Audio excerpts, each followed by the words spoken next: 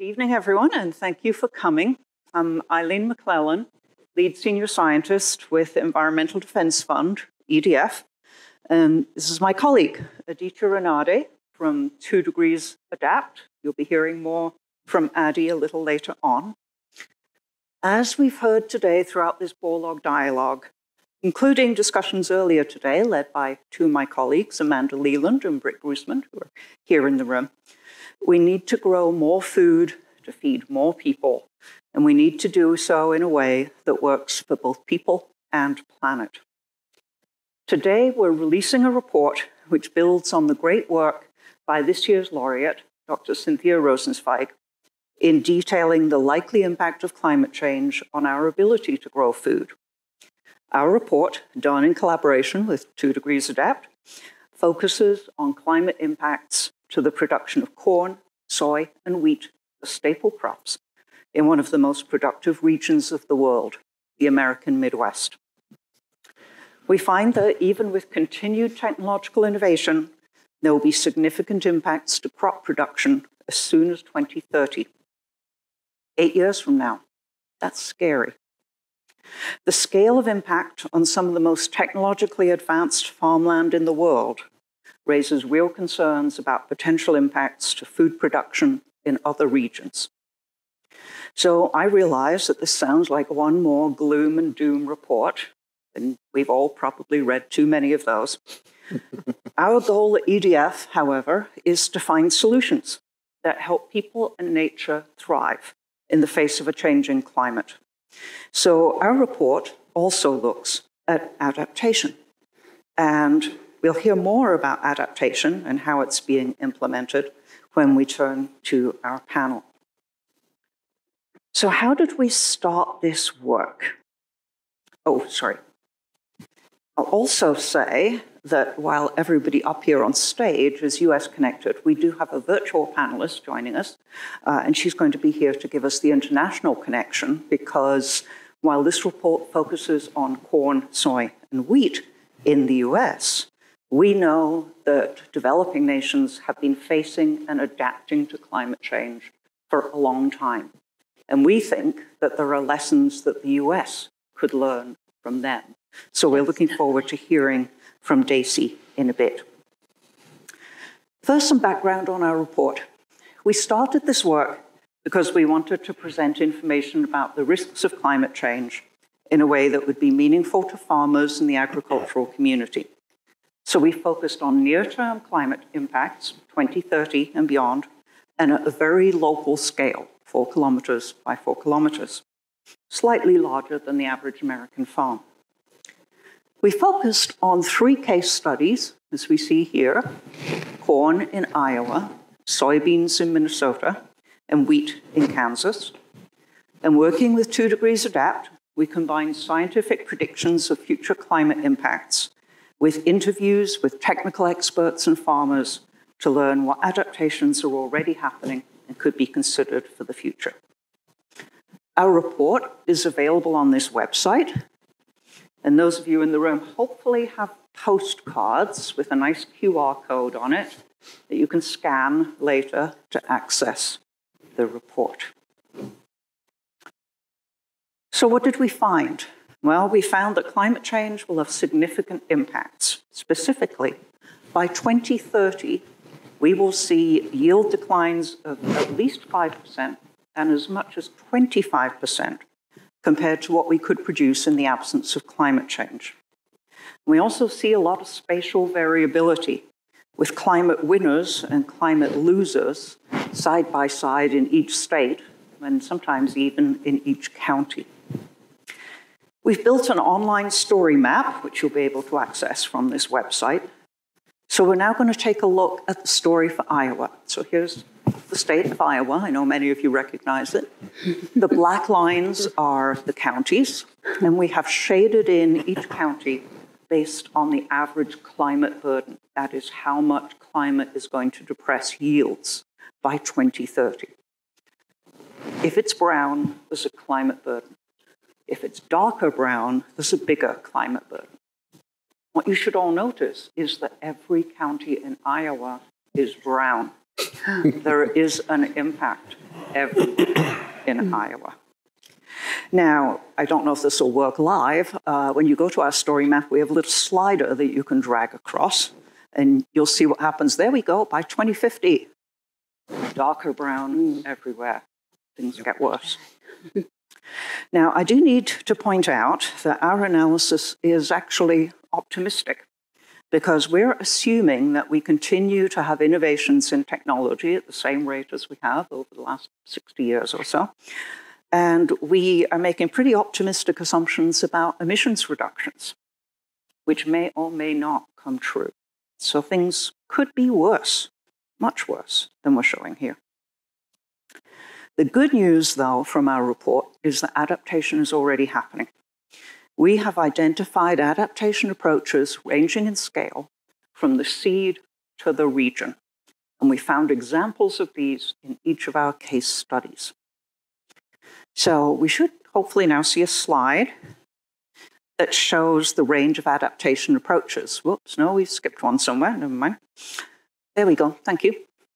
At the smallest scale, the seed or the plant, there are many emerging opportunities around crop breeding, and you heard some of this today, genome-enabled hybrids, CRISPR, those kinds of things. There's obviously a lot of private investment in that, at least for corn at the moment. There's great interest in field-scale practices, things like precision agriculture and soil health practices, like cover crops that we see here. And we think of these as no-regrets practices, because farmers will benefit from using these regardless of climate change. And then there are more transformational practices. Transformational because they move us further away from the current monoculture or biculture cropping system. Crop shifting, where we start to grow very different kinds of crops that are more resilient to future climates, and also crop diversification. And that can happen at the farm scale or at the landscape scale. We hope that our report, by detailing the risks of climate change and the opportunities for adaptation, will stimulate the broad agricultural community to start now in planning for this work. I do want to go back, though, to one slide. Climate change is going to make it hard for us to meet our food production goals. The yellow-green line shows if we extrapolate from historic yields over time, what one county in Iowa will be producing by, well, through 2020, and then we've dashed the line beyond 2020 to show what it would be in the future if current innovation continues, et cetera, without climate change. The wiggly blue line shows the effect of climate change. It's lower than the yellow-green line, and that's what we refer to as the climate burden. Like I say, 5%, 25%, somewhere in that range by 2030. But let's put this in the context of food security goals. If we imagine that we ask this same county in Iowa to produce enough corn by 2050 to do its part in feeding the global population we expect by 2050, we will see what's shown by the red star here. With climate change, we cannot meet that goal unless we adapt. And that, I think, is probably the most important message for us to take away. Adaptation is going to be critical for food security, and we already know how to do it. We have folks on this panel who will tell us how they are doing it. And I hope that their stories will prove an inspiration to everybody in this room and beyond. So I'm now going to turn to my colleague, Addie, and we're digging in a little bit deeper on this Kansas wheat study. Could I ask you to talk a little bit about that? Yeah, certainly. Thank you, Eileen, for giving me a chance to introduce this follow-on study.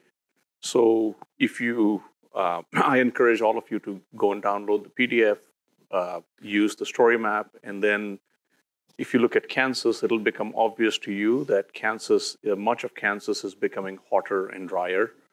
if you look at precipitation patterns or temperatures, as you go, particularly as you go from east to west. So, and you can see the impact on the resultant impact on wheat yields in 2030 and 2050. So a natural follow-on question is, if you take all the existing crop mix of dryland corn, soybeans, wheat, is there going to be enough water? So that's exactly what we have done in this follow-on work. So we have looked at the impact of climate change on crop water needs, on groundwater storage, et cetera, and then try to reimagine a more sustainable future for Kansas agriculture, and asked ourselves a question: what does the crop mix need to look like in 2050 in order to be more in line with how much water will be available, so that we can be in line with the water budget, increase nutrition density, keep the farmer profitability. Now, some of these changes that we are envisioning, like switching from corn to sorghum, are already underway and need to be accelerated. Some others, like switching from partially from winter wheat to winter rye, need to be catalyzed, and value chains and markets need to be developed for those. So watch this space closely. In early 2023, we hope to share some of those results with Eileen and the broader EDF team. Great. Thanks, Adi. So now I'm going to introduce our panelists. So we start next to Adi with Stephanie Milley-Grant. Stephanie is Senior Manager for Sustainability at Unilever, where she works with policymakers and NGOs to implement Unilever's sustainability agenda. Under her leadership, Unilever joined with Practical Farmers of Iowa to help soybean farmers, whose soy is a critical ingredient in Hellmann's mayonnaise, one of their brands, implement adaptation practices on their fields. Next to Stephanie is Dr. Jerry Hatfield, former director of USDA's Agricultural Research Service National Lab on Agriculture in the Environment, just down the road in Ames, Iowa.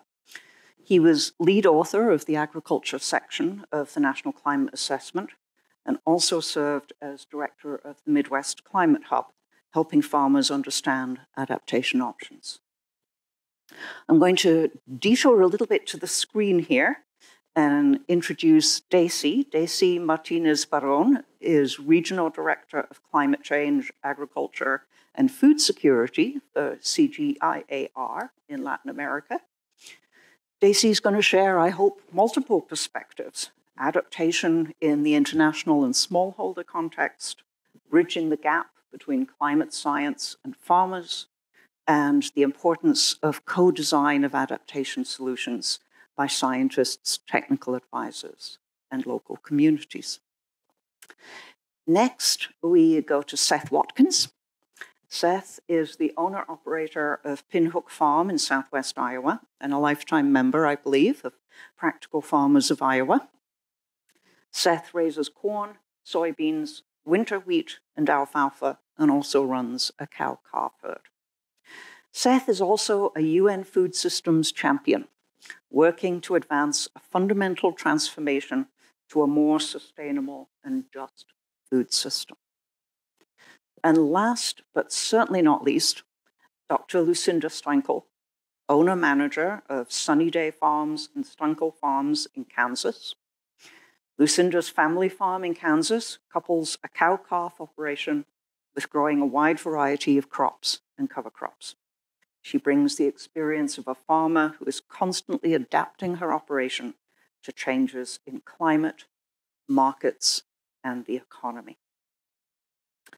Now, the panelists got a sneak preview of an early version of the report, so they've had a few days to look at it. So I'm now going to put them, each of them, on the spot and ask them to respond in 1 minute apiece, basically, to one question. And the question is, what do you think is the key message the agricultural community should take away from the report? And if by the time I get to you, somebody's already said, well, I think the key message is, and that's what you were going to say, it's fine to say, I agree with whoever. You don't have to rack your brain to come up with something different. So roughly 1 minute each.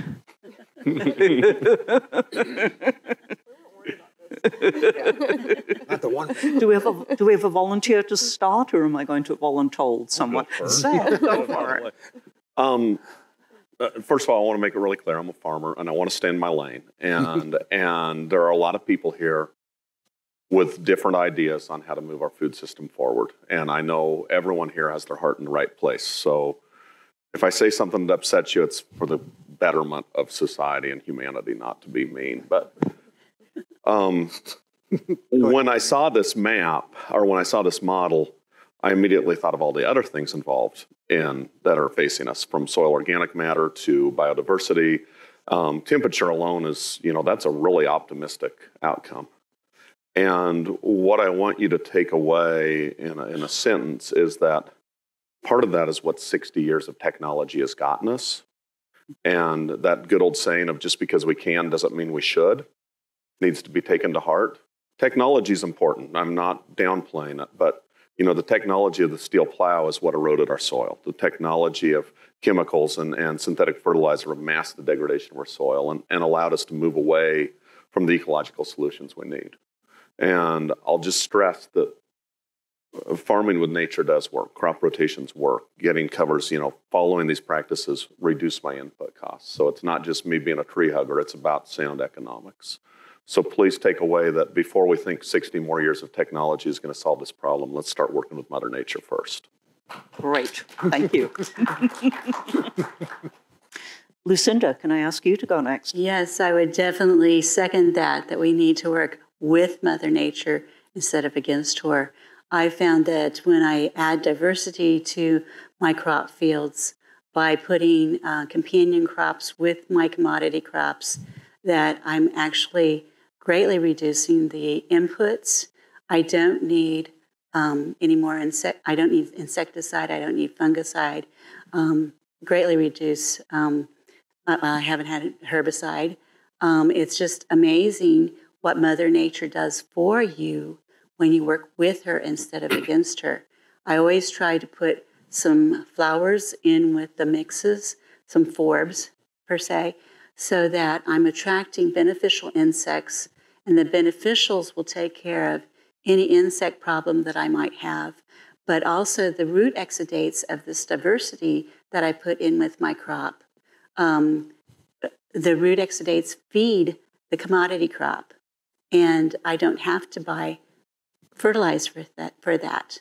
Now, the caveat is that when you have land that is hooked on chemical fertilizer, then you need to wean it off of that chemical, just like you have to wean a drug addict off of its drug.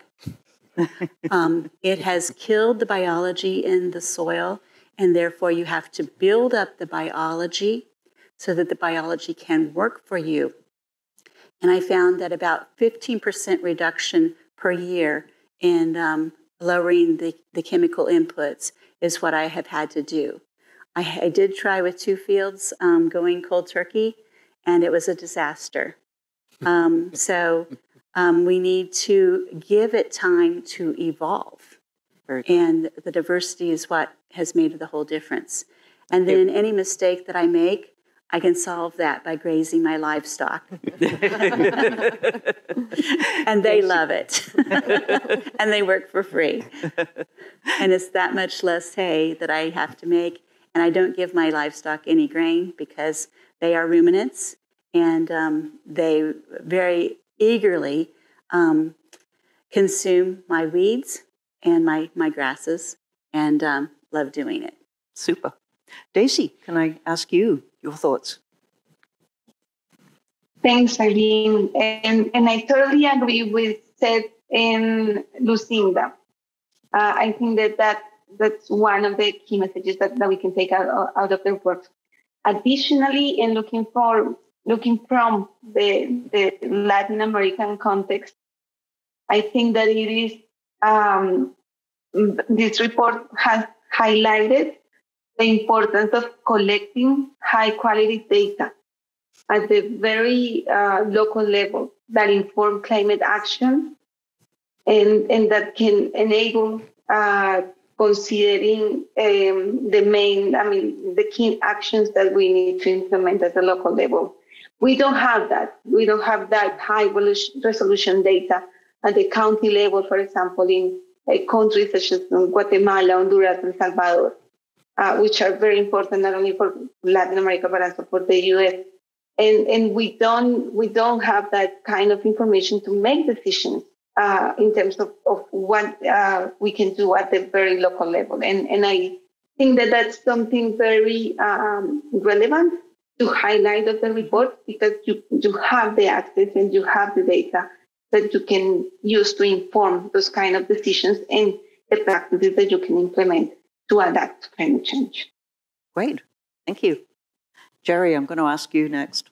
Yeah, I think that one of the things that comes out of this report is how fragile our agricultural system really is when you talk about the environmental changes that are going on. You look at the temperature responses and we look at the water responses, is we're going to get to a point in which technology cannot overcome those. Mm-hmm. As much as plant breeders would like to think that they can cover every problem, is that we're going to get to a tipping point in which the environment's going to win. And so we're going to have to think about how we diversify. How do we look at this overall system from an entirely different perspective? What's the soil piece that Lucinda talks about? What are the differences in crop rotations that we're going to have to put? How do we look at adaptation strategies as well as transformative practices that you put on that slide? So I think that one piece that people need to take away is we need to become much more urgent about finding solutions that producers could adopt and begin to employ. Great. Thank you. Stephanie. Really echoing everything that's been said, I think two things that stick out to me is one on the technology pieces, and this was described to me by a friend of mine who's a scientist, who said, it's an easy button. Think about the Staples easy button the way technology has today. You plant your beans, you plant your corn, you spray your Roundup. That's all you got to do. It's more work to farm the way Seth and Lucinda does. It's more work. And when you've grown up doing it that way, it's a mindset change to really do that. And I'm seeing that as I learn from farmers and understand what they're doing. So it's a very different way. I think that goes hand in hand, and that's the transformative, what do we have to do for that adaptation piece is very key down the road and starting now and not waiting until it's too late. But I also think there's a policy piece on this, and it goes to the crop insurance, which was in the report. Yeah. It's got to change. We can't be focused on yields and fence row to fence row, and we're just going to plant our way out of this and get the yields. We've got to change how crop insurance is looked at today. I know that's not a popular thing with many in the industry, but it really needs to be looked at. What are your practices? What are you doing for adaptation and looking down the road and your practices instead of just focus solely on your yields? And that is so true, because I cannot insure those fields where I put companion crops and using those root exudates in lieu of a commercial fertilizer. So, yes. Thank you all. So now I'm going to turn to some fairly specific questions. Stephanie, I hate to put you on the spot right again. You work for a food company. Food companies are increasingly aware of climate risks. What role do you think food companies can play in supporting farmers in their efforts to adapt? I view it as a partnership, and that's how Unilever really looks at it. We've been working with farmers in Iowa, for example, since 2012. First, to just understand what's going on, what are the practices, what are they doing, and then we started with cover crops in 2015 in a small pilot, and 2018 went full on with cover crops and trying to support farmers on that. So we really look at what's the local issues, how can we partner to solve? We don't think this should all be on the farmers, especially for us, because we're demanding more and more and more. We've all set our net zero targets. We've all made these big audacious goals out there, at least the big companies. We've got to have skin in the game too. If we're going to ask this and demand this through our suppliers and the farmers, we need to be a participant in it too. And I think any company that's wanting to make these goals and achieve these things, if they aren't working with and learning and understanding and helping these adaptation things happen, you're not going to get where we need to go. Very good. So Seth and Lucinda, and then I'll come to you as well, Daisy, on this question. So you all have sort of recognized the importance of diversification, whether it's diversification of crops, diversification by reintegrating livestock back into the farm, which we know here in the Corn Belt that went out of fashion in the 1950s or 1960s. I'm wondering who you look to for help about diversification. Have food companies stepped in to help with that? Have technical advisors from universities stepped in? Is it networks of other farmers? What have been your experiences of learning how to farm differently? Who has helped you with this? When my husband and his brother, farm partner, were killed in an accident 12 years ago, basically we had a lot of support from our community. And it's because our family had helped members of that community in the past, and they were returning the favor. So it really does take an entire community to grow enough food for the world. And you just really need to work together and find people who are like you. When I went to the university and asked for research on cover crops, because we started cover crops 17 years ago, there was no research on cover crops. And there was a dearth of it, which remains today. And so my basic information about cover crops has come from other farmers and a few innovative cover crop seed companies like Green Cover Seed in Bladen, Nebraska. And they had a smart mix calculator that is free for everybody to use. You just put in your zip code and it will give you a variety of legumes, a variety of grasses, a variety of forbs, a variety of brassicas that you can choose from that will grow in your area.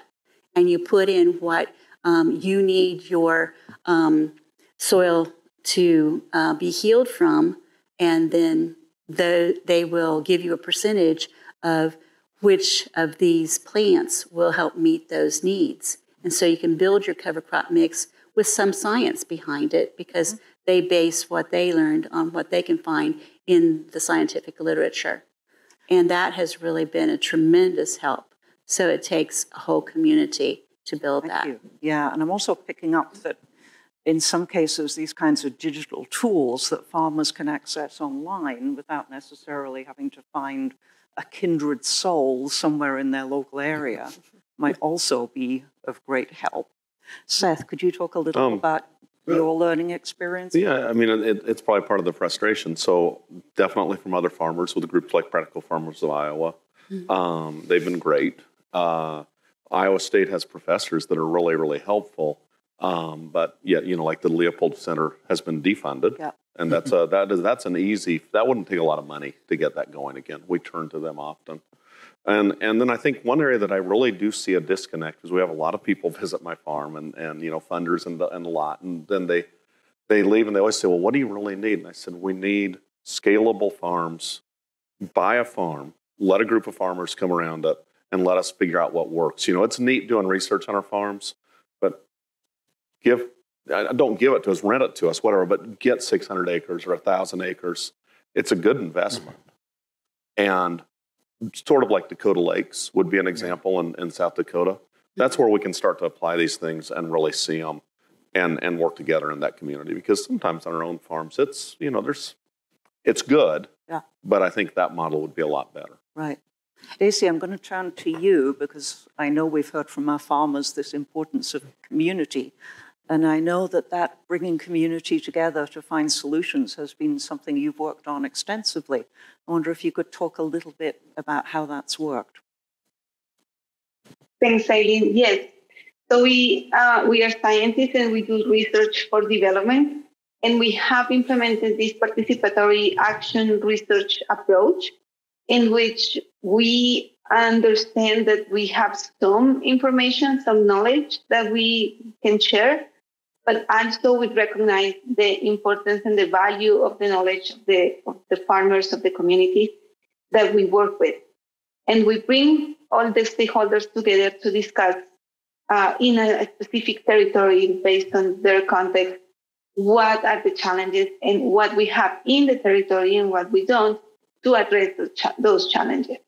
And therefore, we've been doing research with the communities, with the farmers, investigating what works, what doesn't, what is climate smart and what isn't, and how through the technologies, through the approaches that we have developed, they can actually increase their resilience and adaptation to climate change. Some of those tools and technologies we had to change them or adjust them because they didn't work. They work in our field in the center, but they didn't work in the farm with the community. So that's what we wanted to understand and be able to adjust and develop with them so that they really work at the end. We have been implementing this approach across all the projects that we are implementing right now. And we have successful experiences in Guatemala, Honduras, Colombia, in which this actually works. And now they are just working with the tools, the training, the co-generation of knowledge that we did. And they are adapting to climate change and climate variability with the help of others, not only us. And they are also increasing their income based on what they have implemented now. So. Great, that's fascinating, and I love the emphasis on experimenting and finding what works tailored to a particular place. Yes. I think that's going to be one of the biggest challenges, and you saw a hint of that in our maps. The challenges are going to be different from farm to farm, and the solutions are going to have to be different from farm to farm, and that's often difficult for big development agencies or government agencies to cope with that kind of spatial variability. So, Jerry, you've worked for one of those big government agencies. I'm not going to ask you to speak on its behalf at this point. But you also worked with one of the climate hubs where the goal has been to help farmers adapt to climate change. I wonder if you could talk briefly about the climate hub's experience and the value that you see them bringing. Yeah, if you look at the climate hubs as they're distributed across the U.S., they were set up to basically take information and put it into a practical form that the producers could use. And if you look at that, first it was getting producers to understand that how variable their yields were relative to climate, and that there were pieces of that puzzle as well, but then thinking about what do you need to be prepared for as the climate's changing. And so you take a much more proactive approach in saying, if the precipitation, I'll just use an example, and Sartorius has been with this one as well, and that's the fact that across the Midwest, we're seeing a change in our seasonal patterns of precipitation. We're becoming wetter in the spring. Yep. What that's doing is really influencing the number of workable field days we have in the spring. And so when you have reduced number of workable field days, that means you either face a risk or you go to bigger and bigger equipment. Look how much our equipment is expanded. And that's a result of just a change in there. The producers have to get things done. But it also leads to a problem environmentally because sometimes things get put on. And when we get a heavy rain, we get wash off of fertilizers, we get wash off of pesticides, we get a lot of this. So one of the things that we saw across the Midwest is that we have a negative correlation between average county yields and spring precipitation because it delays planting, it causes vigor problems, a number of different things. So how do you cope with that? But realizing that that is a signal in there. And I think part of the Climate Hub thing is to explain the signals to producers and everything. Very good. Good. So if I can put you on the spot again, Jerry. So we've talked a lot about it's possible to adapt, but obviously it's not a case of waking up one morning and saying, I'm going to adapt and change happens overnight. What do you think are some of the barriers that farmers face as they think about adaptation? Well, there are 5. 5? That's fewer than I thought. There are 5 barriers, and this comes from working with a lot of on-farm experimentation, working with producers and everything else. Here's the 5 barriers. agronomic. What's it going to do to my yields of the crop I plant? So that's a barrier thinking. If I already know how to grow corn and beans, why would I want to put wheat into that system? So agronomically, they got that as a barrier. The other one is economic. One is it going to cost me money to adapt? What's it going to do in terms of my risk factors? Things that I don't understand in terms of the economic piece of this. The other one's environmental, because you do have some producers that say, you know, there's erosion coming off my fields. I see all these different pieces, and so they're concerned about where their soil resource. The other two are a little softer, and that is the psychological barrier. The psychological barrier is, how long am I going to lay awake at night thinking about the decision I have to make? That's really the essence of that. And the other one is sociological, and that is, what do the neighbors think? And I always found, as we went through and looked at on-farm trials, I could gauge the comfort that the producer had with that about where they would let me put that trial. Because if they thought that was going to work, it would go next to the road. If they didn't think it was going to work, it was on the back 40 that nobody could get to. And so those are the 5 barriers. And when we work with producers, you can just trip down through every one of those. They'll just tickle down through that, because they'll come up with the agronomic, and then they'll come up with the economic, and then they'll come up with the environmental. Well, what's this going to do to erosion? And then they'll say, well, how do I really make this decision? And then, you know, what do people perceive about this and everything? So you can, those are the 5 barriers that I've discovered over time. Okay. Is one particularly hard? The biggest one, and I mean, they're probably listed in order. It's the agronomic. Am I going to affect my yield? And then in the economic piece of it. Those two go hand in hand. Although, interestingly enough, producers have a hard time telling me exactly how much money they make on an individual field. We don't do a good job of analyzing on a field basis their return on investment. Seth can talk a lot about return on investment. Yeah. So trying to get producers to say, are you getting return on the nitrogen you put on?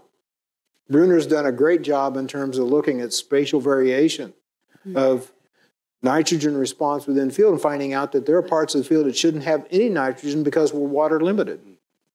And getting producers to realize that there are changes that they could make without increasing their risk, but actually decreasing their risk and increasing their profitability. Thanks. Daisy, I'm going to put you on the spot and not asking you to pretend to speak for all countries in the world. Jerry listed 5 barriers to adaptation there. Are they unique to the US? Do you have the same problem in Latin America? Or are there some factors not mentioned that are perhaps common across Latin America that we should maybe be thinking about here in the US? Yeah, well, no, I think I totally agree with Jerry. I think that those are the main ones. Maybe it changed because of the context. So we don't have much investment also in terms of research.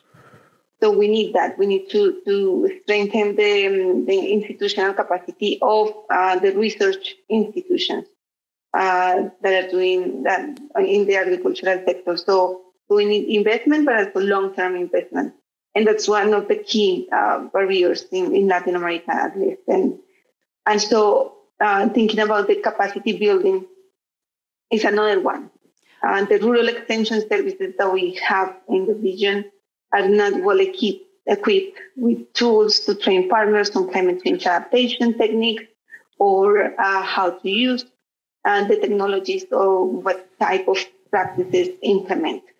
So there's also a huge barrier that perhaps you haven't more covered than we in Latin America, but I think that capacity building is not something that you're doing just one time. It's something that you need to keep doing because information, knowledge keeps evolving.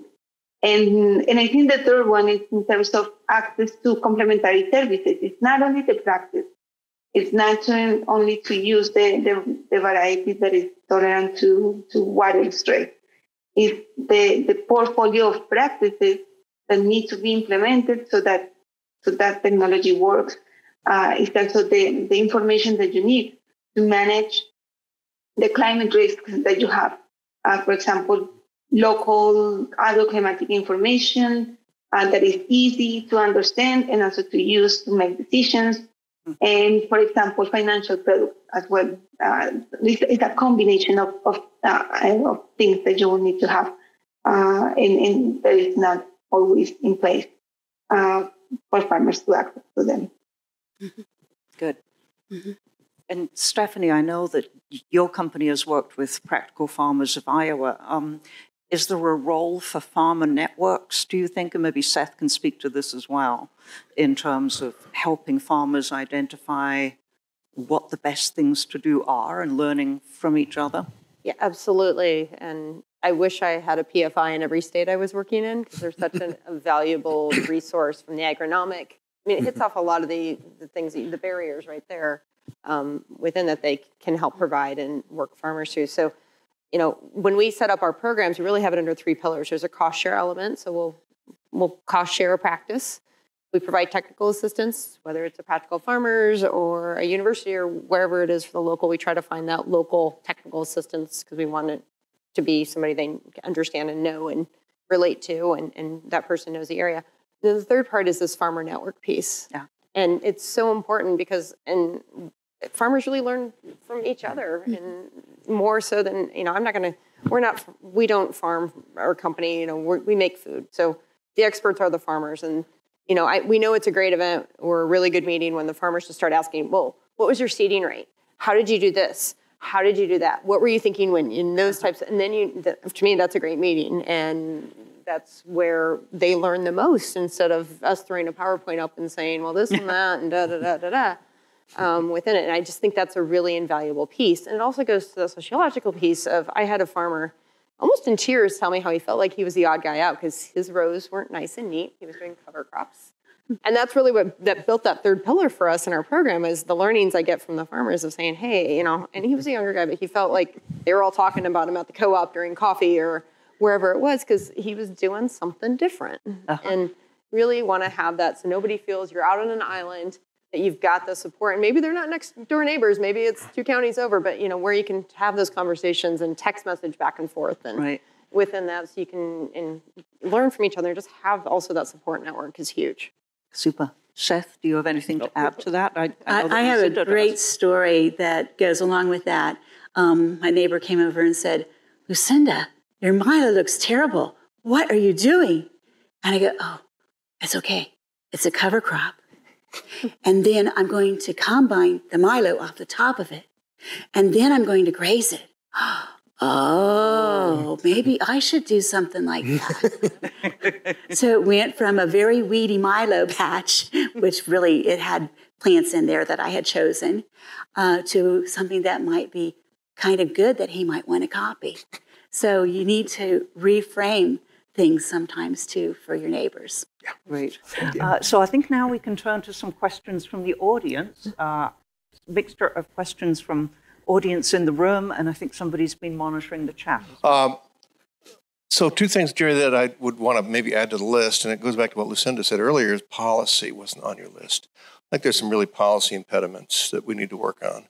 But from my perspective, coming from Indiana, but it's not unique to Indiana, one huge impediment I see is land tenure. Mm-hmm. The amount of land that is rented in Indiana is 70%. And it's not unique. I'm guessing Iowa's about the same. Illinois is about the same. So you've got people who are temporarily on the land, and that's getting, in my opinion, my conversation worse, as it's no longer rented from, you know, myself to my neighbor. My kids take over, or worse yet, my grandkids take over. Suddenly they're living in Chicago or the coast, and they hire an attorney. And they just go after the money, and the land rental turns over every year, every other year. It's really an impediment to implementing these kinds of important changes. So I'm just wondering, what are your thoughts? Is that real or imaginary? How do we deal with that? I'll just chime in. I think it's very real looking at the numbers in Iowa. And there are some incredible farmers who are willing to invest on land that they don't own, knowing they might not have that lease, and many and some of them do that. We actually tried in Iowa for a couple of years trying to get a tax incentive on property tax. If you were doing a certain set of like cover crops and soil health practices on that land, you got a tax credit on your property tax. Unfortunately, we weren't successful in doing it, but we're trying to find these out-of-the-box policy solutions on ways to, help maybe encourage those. So if the land is rented, the landowner has some incentive for their rentee to do these types of practices.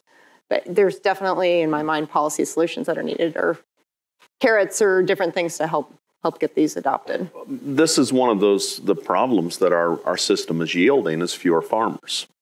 And we've watched that on our own operation. I rent most of my land, and I'm really happy that we're actually going to go just to our own farm where we feel like we can do an even better job.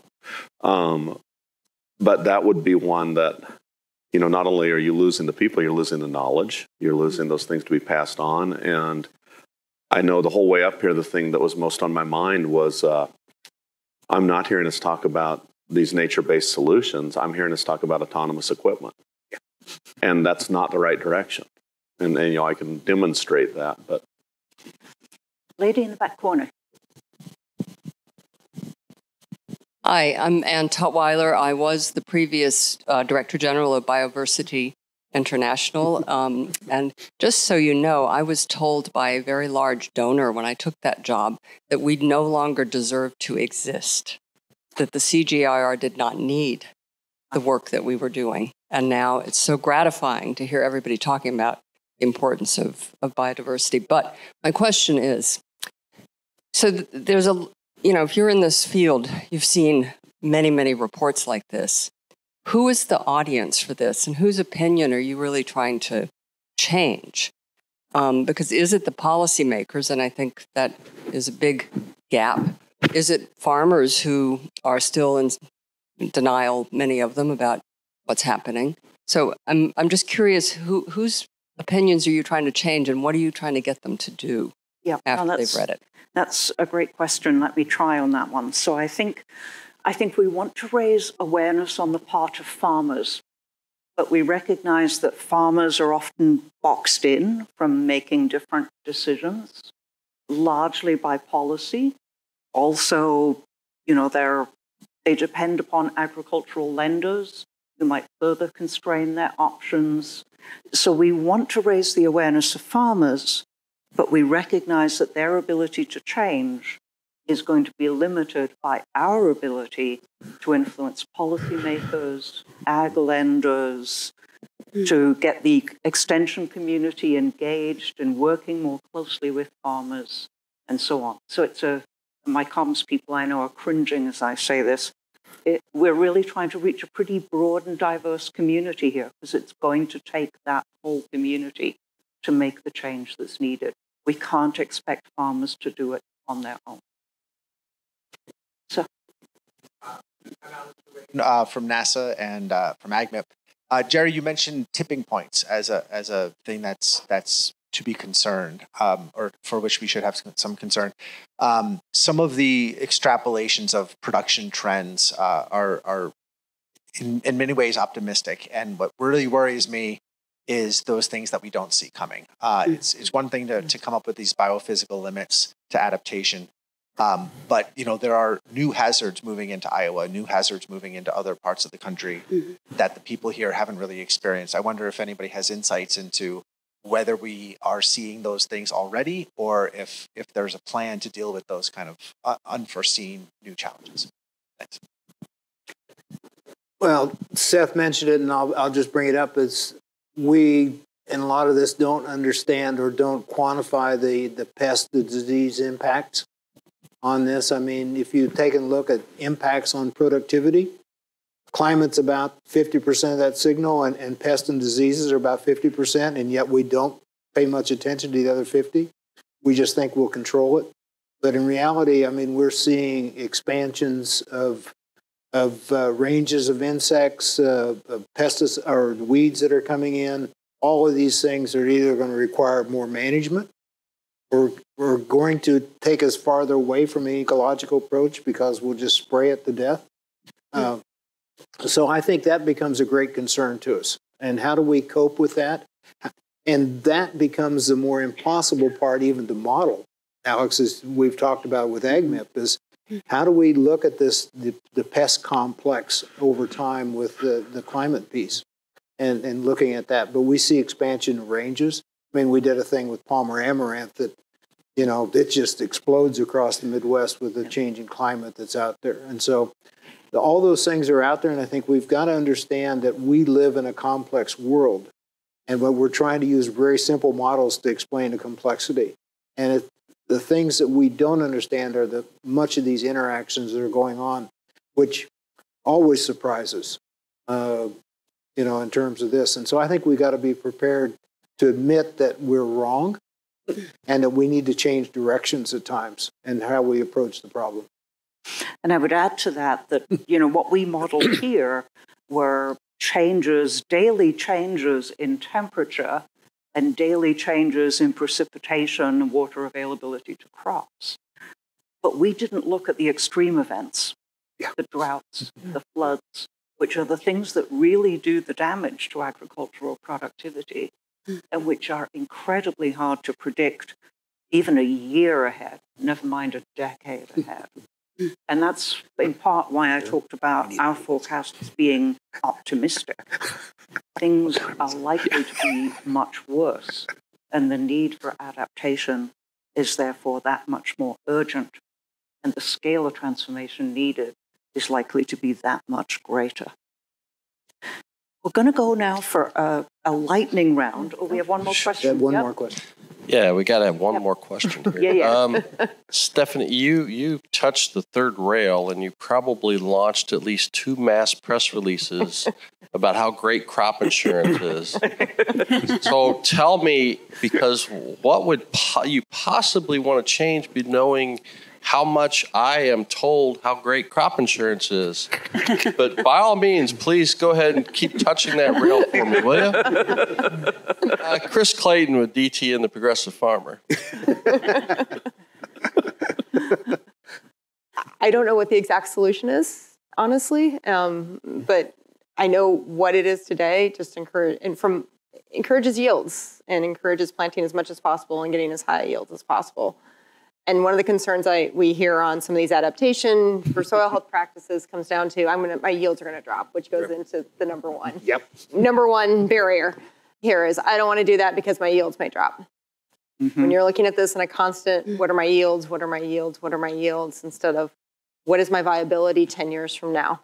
Can I continue to plant this crop 10 years from now? It's a mindset change, both within the farmers, but within industry. You know, if you look through the whole supply chain, it's definitely a third rail. And I don't know the exact answer of what it should be, but I think there needs to be a hard look at it. And I've been told, and don't touch it. You've said it, it's a third rail. I've been told by the industry, don't even go there. And it's got a very strong industry that lobbies very much for it in Washington, D.C., and they're very supportive of it, including a lot of the commodity groups. But I think if we want to be real on what's the future, and are we really going to have soils and farms and be able to produce, we've got to start looking at what it is. And I look at to get systemic change and what we really need to do. I call it a puzzle. You have puzzle pieces. Policy is a piece. Crop insurance is a piece. Technical says, all these different pieces need to come together to really get to where we need to be. It's not just one massive solution, but policy is going to have to be a big piece within that. And that's causing me to reflect, for those of you who were here and heard Samantha Power's talk this morning, she kept stressing through that. We have to think through what we grow and how we grow it and how that's going to need to change in the future. And certainly many people have spoken to the difficulties of changing what we grow and how we grow it that are posed by the current crop insurance system. So we're going to go to a lightning round to wrap up here. I'm going to give each of you 1 minute to respond to this question. I'll actually pose the questions 2 slightly different ways. You can pick up on either version. What would you like to see happen as a result of this report?